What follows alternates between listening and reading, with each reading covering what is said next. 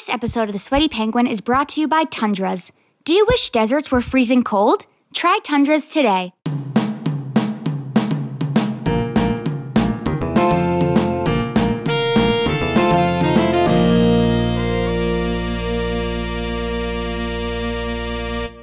Welcome to episode 76 of The Sweaty Penguin, Antarctica's hottest podcast.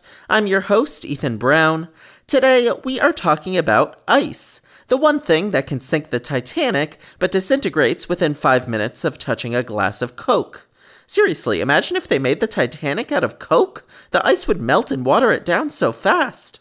Specifically, we're talking about ice sheets, or huge expanses of land ice that today cover most of Greenland and Antarctica. Given how prominent ice is in the climate conversation, and that The Sweaty Penguin is Antarctica's hottest podcast, I'm honestly kind of shocked it took this long for us to do an ice topic. At this rate, we were going to do an episode on Olivia Rodrigo's future second album before we talked ice. But actually, this is kind of perfect timing. For all of you who listen to our Tip of the Iceberg podcast, where I break down the big environmental news headlines, you know that just a few months ago, Antarctica had a major news story. Scientists are warning the world could be looking at trouble, big trouble, from a so-called doomsday glacier in just a few years. What they're seeing here is fracturing in the ice sheets surrounding it. Yeah, they're really worried that these sheets could shatter in the next 3 to 5 years, and that would really pose the biggest threat for sea level rise this century. This was the Thwaites Glacier news story. This glacier, which is the size of Florida, is being held back from the ocean by an ice shelf, and that ice shelf has started to crack. Scientists expect it will collapse within 5 years, and suddenly, a piece of ice the size of Florida falls into the ocean. I said back in December that the sea level rise from that glacier presented a worse than worst case scenario. And yet somehow, Thwaites became known as the Doomsday Glacier. This local news story called it that on air.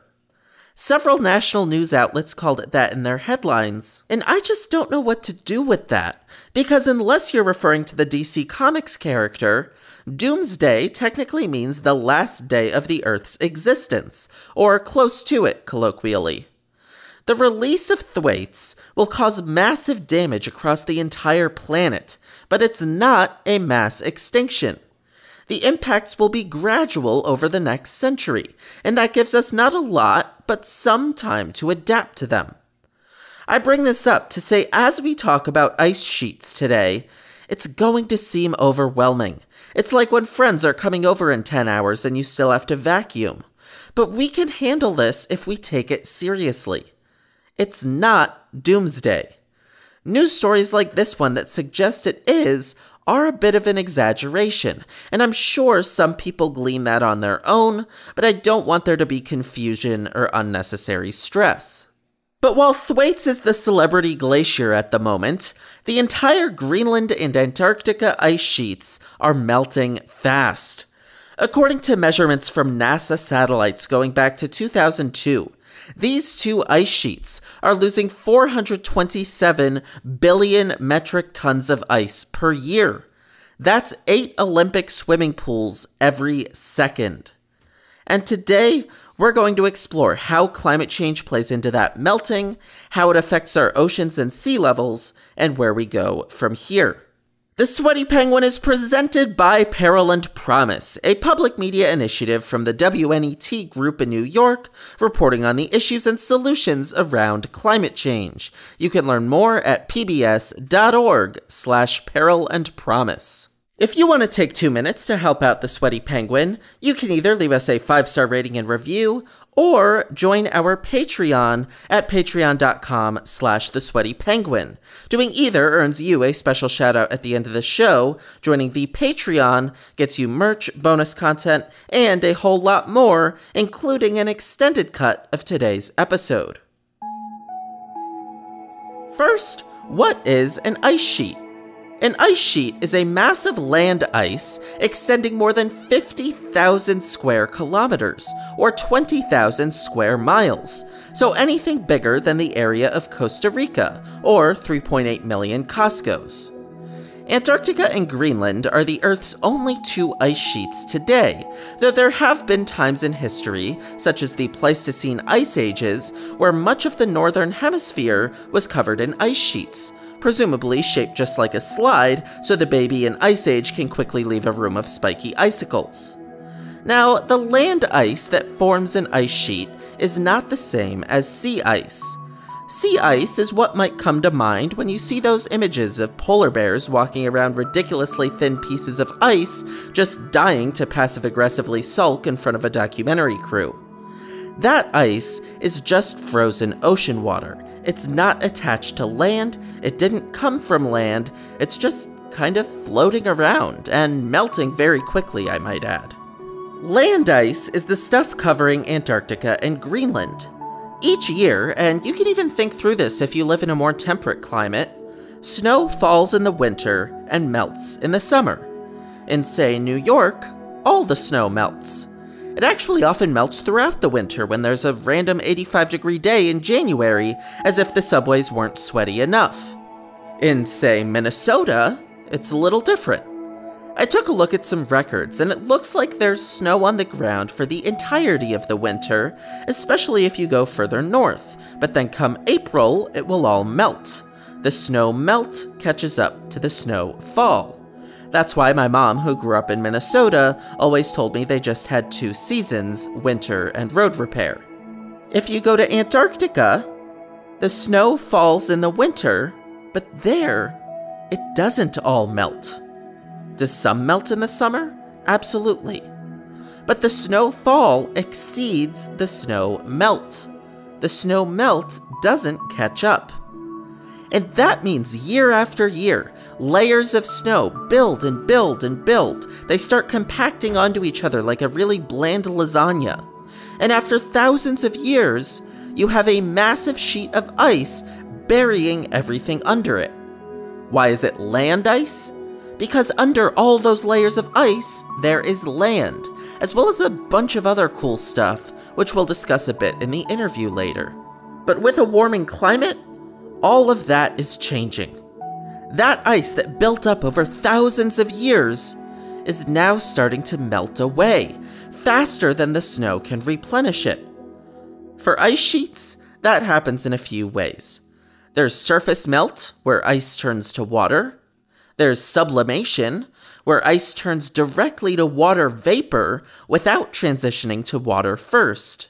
I know that sounds impossible since we don't normally see that happen, but if you want to do a little science experiment, hang a wet shirt outside in below freezing temperatures, and you'll see that the water will freeze, but the shirt will still dry in a few days. The ice will turn directly to water vapor. In all fairness, I haven't tried that myself, I just read it online, so it's very possible we're all about to get pranked. If Gaten Matarazzo is starting a new TV show called Podcast Pranks and we're about to be on it, it's an honor. And then by the ocean, you have melting from contact with warm ocean water, and you have calving, which is not when men stare at themselves in the mirror while doing toe lifts at the gym, but when the ocean water disrupts a glacier or ice shelf and breaks off a chunk of it. By making air and water temperatures warmer, among other things, climate change is accelerating all four of these melting processes. Now, this is a topic where you might have heard some differing things. In particular, I saw a lot of mention of a 2015 NASA study on the internet used to say Antarctica is gaining ice, not losing it. Here's one YouTuber's take on the study. Unstoppable ice melt, you say? Now that sounds serious. Until you see that literally the very next year in 2015, they released the following. NASA study, mass gains in Antarctic ice sheet greater than losses. The ice caps were growing by tens of billions of tons of ice a year according to NASA's own figures. But that didn't stop the scaremongering hogwash about how we need to blow up the economy to save the penguins. And some people might want to write write this off right away, but let's think critically about this. Let's pretend it's your crush saying hey and overanalyze it as much as we can. Climate change affects different parts of the world in different ways. In Greenland and West Antarctica, ice is melting fast. In East Antarctica, it's a little more nuanced. Again, there's snow falling, there's ice melting, and scientists have to figure out which is greater, the snowfall or the melting. There's a few ways scientists can do that, but for this study, they used lasers. For 5 years, they would use satellites to shoot laser beams at various spots on Antarctica and see how fast the beam popped back. And then they did the same thing on the Southern Ocean as a control. Now, which laser beam would we expect to pop back faster? The Antarctica one, right? That's because Antarctica is a higher elevation than the Southern Ocean, so the laser beam has less distance to travel. In fact, the higher the elevation, the faster the laser beam pops back. Make sense? Side note, imagine playing laser tag against Antarctica. Every time you shoot, it deflects the shot and hits you back. Why don't you stop melting and hit up some 9-year-old birthday parties, Antarctica? So that's what these NASA scientists did. They shot lasers from satellites for 5 years, and they found that Antarctica was gaining ice, particularly East Antarctica. This contradicted what scientists before them were seeing. They published their study and got almost as much media attention as Kyler Murray's agent. But after other scientists examined their work, they noticed a few issues. For the Southern Ocean to be a good control, it would have to be still water, which it isn't. And their measurements were assuming Antarctica's height consisted of mostly denser ice, whereas other scientists found it was actually lots of less dense snow. NASA has satellites where scientists can measure Antarctica's mass based on the degree to which Antarctica's gravitational force tugs at the satellite as it passes over, and we can see how that changes as ice melts or accumulates. So this isn't guesswork. They've been able to evaluate this, even if it's not as fun as lasers. Seriously, how are more kids not saying they want to be a glaciologist when they grow up? But several studies since 2015, including other NASA ones, found Antarctica was losing ice overall, including in East Antarctica. Now, the authors of the 2015 study aren't stupid or anything. This stuff is really hard. I'm sure if you gave me the laser, I'd aim it wrong and accidentally freak out some town in New Zealand. And even if their findings turned out wrong, the scientists never denied climate change, and I think it's a good thing they pushed the rest of the scientific community to develop a better understanding of Antarctic ice melt. That's why I wanted to actually take a moment to break that down, because folks like the one in this clip pointing to a NASA study and saying that ice sheets aren't melting do sound very convincing, and I don't think they're purposely being deceptive. But if we're going to rely on one NASA study, we should really use their entire body of work, and when we do that, it's clear that the 2015 study had some issues, and the rest of their work finds Antarctica to be shrinking. So we know the Antarctic ice sheet is shrinking, as well as Greenland's at an even faster rate. Why does that matter? For one, even if people don't live there besides scientists and a bearded Leonardo DiCaprio wearing a bear carcass, there are ecosystems on and surrounding ice sheets. A lot of the species you might immediately think of, such as polar bears, seals, and, of course, penguins, are actually much more affected by sea ice melting as opposed to land ice melting. So I'm gonna save them for another time, shocking as that may be for me to forego the chance to talk about penguins, and why Happy Feet thought it was okay to have a male penguin say, "Let's talk about eggs, baby," to a female penguin in a kid's movie. I mean, what kind of pickup lines are you teaching these kids? If you were a vegetable, you'd be a cucumber. Still works, George Miller. In terms of animals, What the melt of land ice harms in a big way are nearby shellfish, such as crabs, clams, and scallops. Fortunately for Antarctic penguins, the krill they eat are not as susceptible to this. They're krilling it. But for these other shellfish, they build their shells using calcium carbonate, and the fresh water that melts off of ice sheets contains lower levels of carbonate ions. When calcium carbonate isn't readily available, these shellfish species can really struggle. Listen to Bill Dewey of Taylor Shellfish, who experienced this firsthand. Part of that chemical reaction is it reduces the availability of carbonate ions, which are what the shellfish we grow build their shells out of. Oh. So they're struggling to build their shells. And we didn't understand this. In the first 48 hours, all of our larvae were dead and laying on the bottom of the tank. We'd take them and look at them under our microscope and say, whoa, yep, they're dead, Bill is in the Pacific Northwest, so the calcium carbonate shortage there is probably due to other factors. For example, some of the carbon dioxide we emit into the atmosphere gets absorbed by the ocean, and then undergoes chemical reactions with the carbonate ions and the water to form bicarbonate. I don't need to detail how that works, but what that means is carbonate ions are getting used up by CO2 and not having the chance to react with calcium to form the calcium carbonate needed by shellfish. More carbonate used by CO2, less used by calcium. Make sense? I know that's a little complicated, but it essentially means carbon emissions make it harder for shellfish to build their shells. It's worth noting, too, that colder water has the ability to absorb more CO2 than warmer water, so this process is magnified in the Arctic and Antarctic. Now that did it for Bill. So imagine adding to that meltwater from ice sheets that contains lower levels of carbonate ions than what's already there. You can see pretty quickly how that could dilute calcium carbonate even further and lead the crabs, clams, scallops, and other shellfish to really struggle.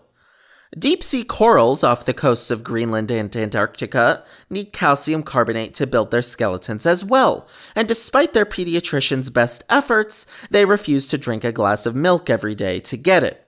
That fresh water from the ice sheets also affects oceans more broadly.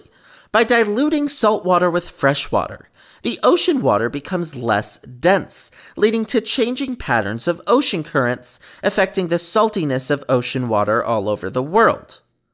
Beyond cute animals and ocean salinity, a lot of the other impacts of ice melt that you might be familiar with, such as weather changes, shipwrecks and oil spills caused by new shipping routes, or the darkening of the Earth's surface, are all more related to sea ice, so I won't discuss them today. But sea ice can take all of that because ice sheets are responsible for a big one, and one that sea ice actually has nothing to do with: sea level rise. Think about it. Sea ice is like the ice cubes already in your glass of water. When they melt, they don't cause your glass of water to overflow because they were already there. The water level stays the same, assuming you don't scoop out the ice cubes first, eat them, and say, "I like ice," like a 5-year-old who's 3 seconds away from brain freeze. But land ice is like dropping new ice cubes into your glass of water. It wasn't in the ocean before, but now it is. And when that gets dropped in and ultimately melts, that's when your glass of water overflows. That's when sea levels rise. In fact, a study from Nature last year found glacial ice melt to have driven 21% of global sea level rise over the last decade, second only to thermal expansion, where ocean water gets hotter and as a result takes up more space. Similar to how when you boil water on the stove, the water rises in the pot. Or when you go to sleep at night, if it's cold, you bundle up. If it's hot, you sprawl out like a starfish. No? Just me? For many people, sea level rise is already having disastrous consequences. Of course, we first think of island nations shrinking into the ocean, floods in Indonesia or Bangladesh, those images of Miami disappearing. But the impacts extend further back, and to more communities than one might expect. Here's Rutgers University's Dr. Robert Kopp on how 10 years ago, sea level rise was already hitting his state of New Jersey. So the largest impact we'll see in New Jersey from sea level rise is its effect on coastal storms. If you think about the amount of flooding caused by a storm, right, it starts at some base level, some average sea level. And if you raise that average sea level, you'll amplify the damage of the storm. During Superstorm Sandy, there were roughly 70 to 100,000 people who were exposed to flooding during the storm, who wouldn't have been exposed had the sea level rise that occurred during the 20th century not happened. Dr. Kopp and his colleagues' findings are really noteworthy. Their article in Nature finds sea level rise led Hurricane Sandy to affect roughly 71,000 extra people and cost an extra $8.1 billion to clean up. Again, that's not the extra impact from climate change, that's just sea level rise, which is one of several factors that exacerbate hurricanes. Being from Connecticut originally and experiencing Hurricane Sandy as a kid, that really hits home for me. I think ice sheets, despite being widely talked about, can be one of the most challenging environmental issues to care about because they're so far away. So to hear from Dr. Kopp that we have concrete data showing how ice sheet melting affects our life really makes you turn your head. If you're in another coastal region and get hurricanes, you may be able to find these numbers for your community, and even if you aren't, you helped pay that extra $8.1 billion with your taxes.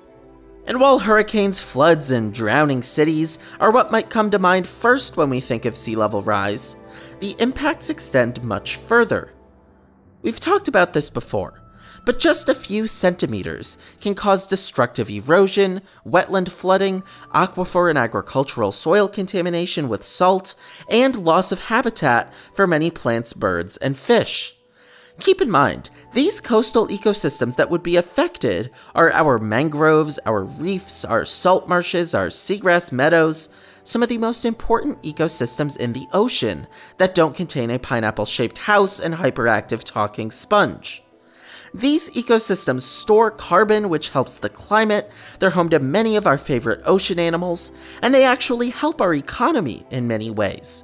If you add up things like fisheries, ecosystem services, tourism, etc., seagrass meadows are valued at $19,000 per hectare per year, and mangroves are valued at $12,000 to $50,000 per hectare per year, for example. When we consider that the Thwaites Glacier alone threatens to rise sea levels by a few feet, and these are the impacts of a few centimeters, you can see how this quickly becomes a major economic and environmental cost, and one that disproportionately affects low-income and minority communities. These communities disproportionately live in floodplains, live near brownfields that can dislodge toxic chemicals during a storm, and if you remember from our tropical cyclones episode, Black and Latino communities often don't receive help from the Federal Emergency Management Agency as quickly as neighboring white communities. So what are we supposed to do about all of this? First off, cutting greenhouse gas emissions and mitigating climate change is likely the most cost-effective option in the long term. We've talked in many episodes about various steps and challenges in that process, so I won't rehash it all right now. The other idea I've heard is to do some targeted solar geoengineering via aerosol spraying. Again, I suggest listening to our solar geoengineering and aerosol episodes from January, but basically, this would aim to cool Greenland or Antarctica by putting reflective particles in the atmosphere that block out some of the sunlight. Short term, that may actually be cost-effective and fast, but that idea runs into a lot of barriers, from who's in charge, to what happens if you stop spraying aerosols, to a laundry list of possible unintended consequences. That's not to say it couldn't help, but it would need a lot of development and forethought. Unfortunately, neither of these solutions can solve the whole issue, though. It's like turning off the faucet when your bath overflowed, or admitting you hate Love is Blind when it's already greenlit for season 3. It stops the bleeding, but even if we mitigate climate change, even if the climate stabilizes as a result, we're not stopping the Thwaites Glacier from falling into the ocean. And that's where we turn to adaptation, figuring out how to live in a world with a Florida-sized ice cube in the ocean. But to adapt to sea level rise, you have to ask a difficult question. Do we stay put and shield ourselves, or do we move? Obviously, moving lots of people to higher ground is a majorly difficult task, in large part because nobody wants to be told what to do, and that's completely reasonable, unless the thing you want to do is put mayonnaise on a hot dog. Don't do that. That's disgusting. And even if everyone wants to move, 40% of the world population lives within 100 kilometers of a coast. That's a lot of people to find new homes for. Even Josh Flagg couldn't pull that off. And I suspect that's why I more commonly hear about communities trying to shield themselves via seawalls, jetties, etc. That said, according to University of California, Irvine's Dr. Eric Rignot, these strategies have their drawbacks as well. You put a levee, a protection, you become mayor of the year, but after a storm, more than usual, that whole place is destroyed. You try the sand piling on the beach, but the sand piling disappears after just 1 year, even though it costs so much money. That's not to say these strategies can't be helpful, but according to Dr. Rignot, levees or sand piles get decimated when the next big storm hits, and communities are back to square one. And these protections cost a lot too, which is why, speaking economically, there may be merit to the idea that if people are going to have to move at some point, better sooner rather than later. It'll save them all the tax dollars that would have gone into protections that ultimately get destroyed. Obviously, that still doesn't address the fact that some people might not want to move, but at least on the money front, Dr. Rignot has a point. I'm sure a lot of people wouldn't have seen the economic calculation quite that way. But as much as ice sheet melting feels like an impossible problem to overcome, the good news is that we have time. Sea level rise is gradual, and we can adapt. And the faster we work on these solutions, the less we ultimately have to do, which is also exciting. Because if we can get our ice sheet melting under control, we'll limit sea level rise, help marine ecosystems, save a lot of money, and ensure that when kids in 50 years watch Happy Feet, the movie will hold up. Well, except for the pickup lines.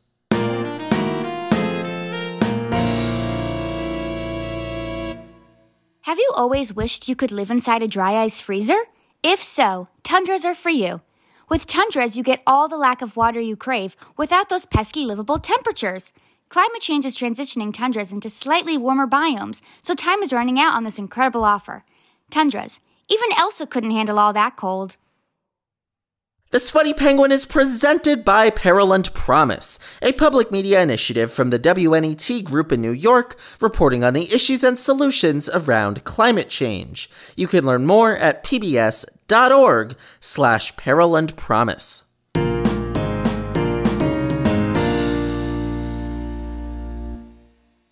Welcome back to The Sweaty Penguin. With me today is Dr. Robin Bell, Professor of Marine Geology and Geophysics at Columbia University and recent President of the American Geophysical Union. Dr. Bell, welcome to the show.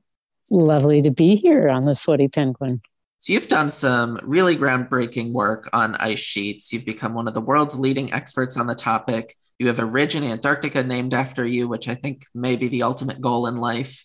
What got you interested in this field of research, and what have been some of the highlights on your journey? As a little kid, I always liked to look at things you couldn't just see when you were walking over them, like picking up the stones in the backyard to look at the ants. And so my first dream was to look underneath the oceans. And then I found that you could do the same thing that had led to so many discoveries in the oceans if you flew an airplane over the ice sheets. And there was so much we didn't know about the ice sheets that just launched my inherent curiosity and that little kidness. What's there? How does it work? I wanted to ask you about how they're changing because climate change has, of course, been a major driver of ice loss.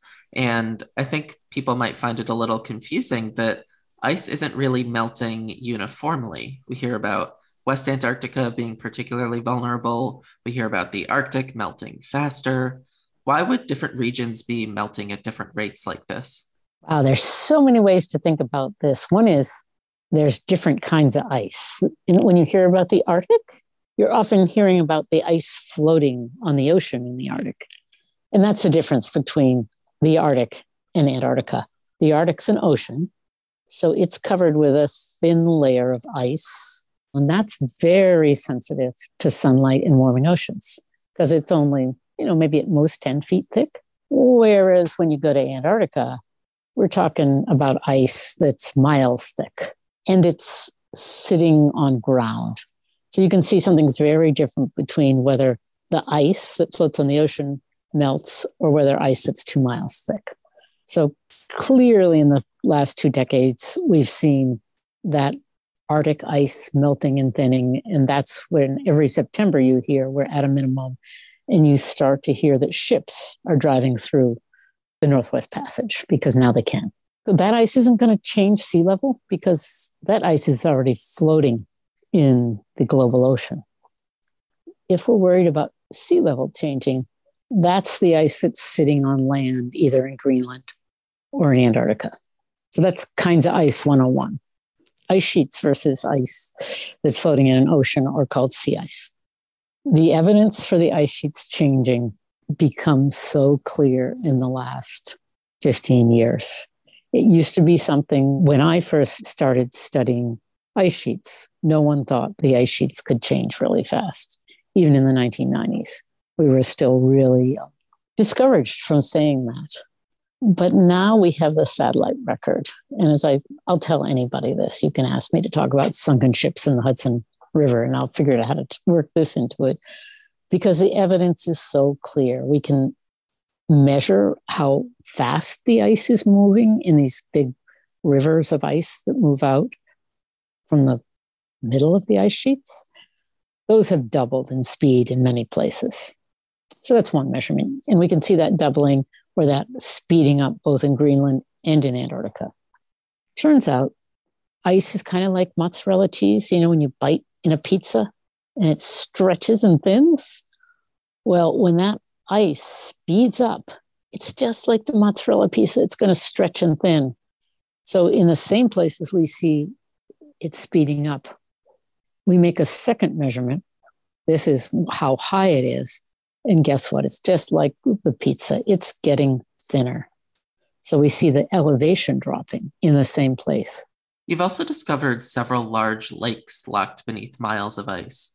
Could you share a bit about that process too, and if these lakes are significant at all from a climate perspective? Well, first of all, the question always comes out, why are there lakes underneath the ice sheet? And particularly if when you stand on top, it's minus 50 and you're thinking, how can there be a lake 2 miles below me? Well, it turns out that even though you're at minus 50 at the top, the ice gets warmer and warmer as you go down because of the heat of the earth coming up. It's kind of like how when you throw a comforter over you on a cold winter night, it stays warmer underneath the comforter than it is in your bedroom. So the ice is the comforter for the planet and it's warmer at the bottom. And at about 2 miles down, you hit the melting point of ice. So that's how you can get melt at the bottom. Mostly the lakes form in places, the big lakes, like there's one that's the size of New Jersey called Lake Vostok, another one called 90 East, about half that size, that are really deep. They're like a half-mile deep. Those are way in the middle of the ice sheet and probably won't immediately have any impact on climate change. There are others that are around the edge that may modulate how the ice flows. And where the water is matters for how fast ice will flow. So it's probably the smaller lakes and the lakes around the margins that matter for how ice flows in the long run. The great big ones are just these, remember, they're probably 34 million years old, are just these amazing places on our planet. Yeah, it sounds really cool. It's unfortunate you probably can't go sleep there when you're studying on Antarctica. So back in December, there were some big news stories about the discovery of cracks in the ice shelf holding back the Thwaites Glacier. It was sort of a worst case scenario come true. And I think a lot of people's reaction was, that's it, we failed on climate, we reached a tipping point. I was trying to remind people that climate change is here already. We're seeing its effects and we can't stop it, but we can certainly control it. We can curb the worst possible impacts. But what was your reaction to the new information on Thwaites? First of all, I think Aaron Petit and the team of scientists who did that have done a brilliant piece of work. It's something, we predicted probably a decade ago was going to happen. The ice shelf has been looking like a bunch of chiclets for a while. So it's really hard to imagine that the chiclets are going to stick around very long.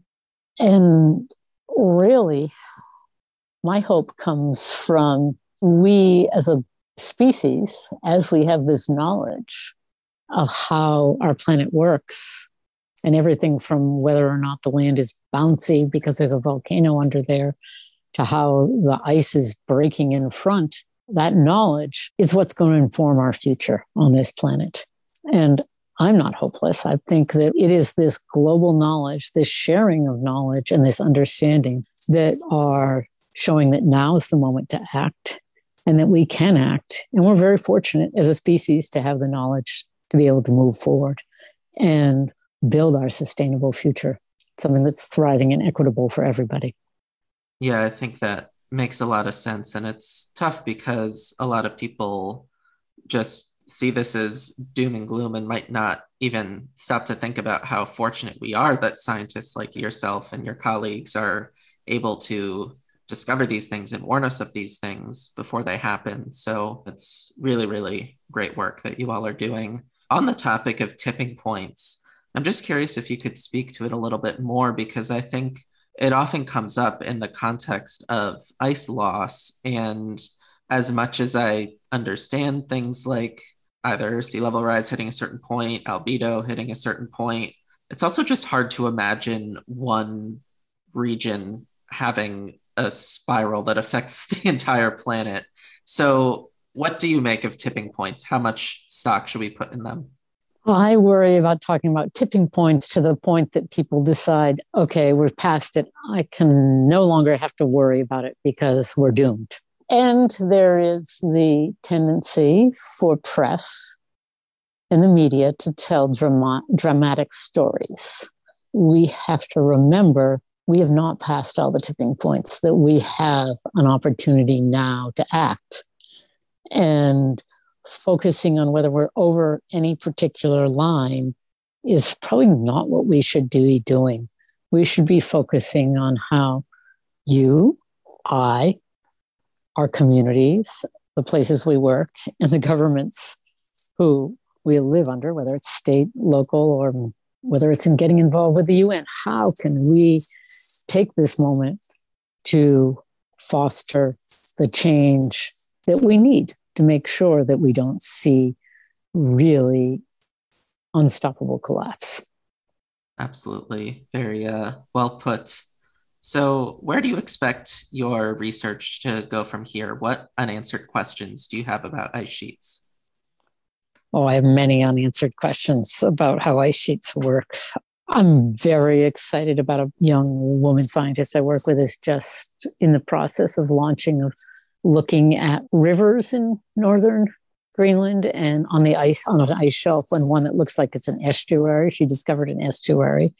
And it's, again, these processes that we haven't considered before. So it's these questions about, yes, we've been able to see a lot with satellite imagery. And in fact, we all carry an image of this estuary on our phone because it's what pops up on the Peterman ice shelf when you look at it on your iPhone, but nobody knew what it was. So to me, what excites me is there's so much left to be discovered about how the ice sheets work, how water flows over it, how cracks happen, how the ice and the ocean will interact, and even how it's constructed and how it flows into forms.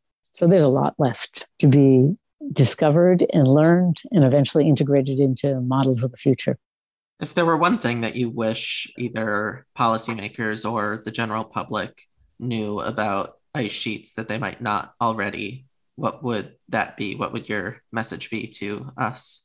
My message would be that they're a beautiful part of our planet and that our actions can ensure that they are preserved into the future. I love to tell people about there are lakes and water runs uphill and that all is not lost. I think that's what my message to people is that now is the time for action, not for panic.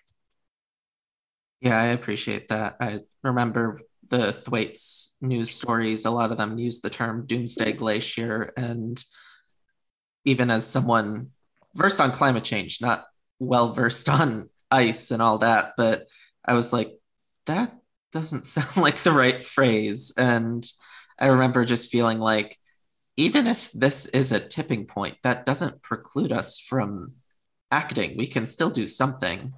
So Right. I'm glad that you feel the same way. It's, I have a Scientific American article I probably wrote 10 or 15 years ago. I used to give it out all the time and I don't anymore. I used to explain how much ice was in each ice sheet by showing how you could drown different parts of Florida or how far it came up on the Tappan Zee Bridge. And one day I was doing one of these demonstrations and I looked down at a little, probably 4-year-old boy, and I was scaring the bejesus out of him.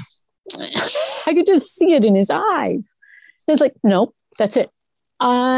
This is not working because all I'm doing is paralyzing this little boy. We have to communicate differently. And it's challenging because doomsday and catastrophes make better headlines than we're just understanding things better. Yeah. Well, I appreciate you coming on here and breaking down some of that nuance with us. So, Dr. Bell, thank you so much for joining us. My pleasure to spend time with you, and take care. This wraps up episode 76 of The Sweaty Penguin. Take 2 minutes, help out the show, and get a shout out at the end of the show by leaving a 5-star rating and a review on Apple or Podcast Addict, or join our Patreon at patreon.com/thesweatypenguin. You get merch, bonus content, and more, including an extended cut of today's episode. Clips today came from WTHR, Ben Scallon, Tastemakers, Rutgers University, and Distinctive Voices. Special thanks to our Emperor Penguin patrons Lawrence Harris and Brownies Central. The Sweaty Penguin is presented by Peril and Promise, a public media initiative from the WNET Group in New York, reporting on the issues and solutions around climate change. You can learn more at pbs.org/Peril and Promise. Thank you all for listening, and I'll see you next week.